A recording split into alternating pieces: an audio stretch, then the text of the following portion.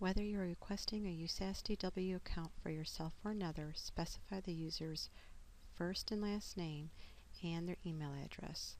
The screen currently displayed is used by your ITC to create the USASDW account.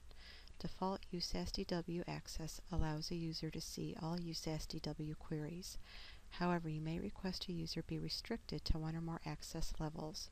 For example, your ITC can restrict a user to just the requisition and vendor queries. Let's review the access levels. Accounts will allow them to view cash, budget, appropriation, and revenue accounts. Transactions will allow them to view the transaction queries, which include checks, AP invoices, purchase orders, and receipts. Vendors will allow them to view the vendor information. Requisitions will allow them to view requisition transactions. And accounts receivable will allow them to view ARF transactions, customers, and ledgers.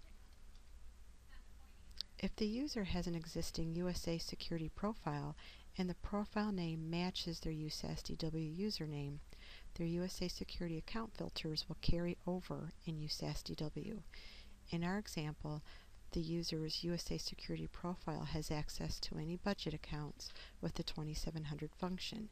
Because their USASDW username and their USA Security profile name match, the user will be restricted to those same accounts in USASDW.